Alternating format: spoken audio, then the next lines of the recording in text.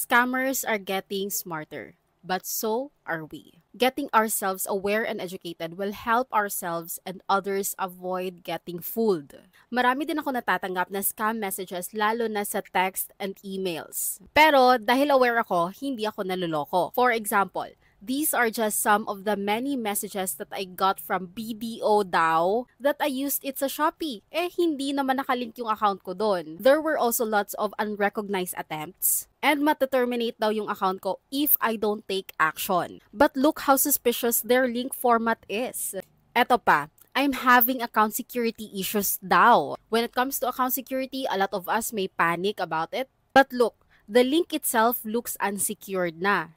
And another one.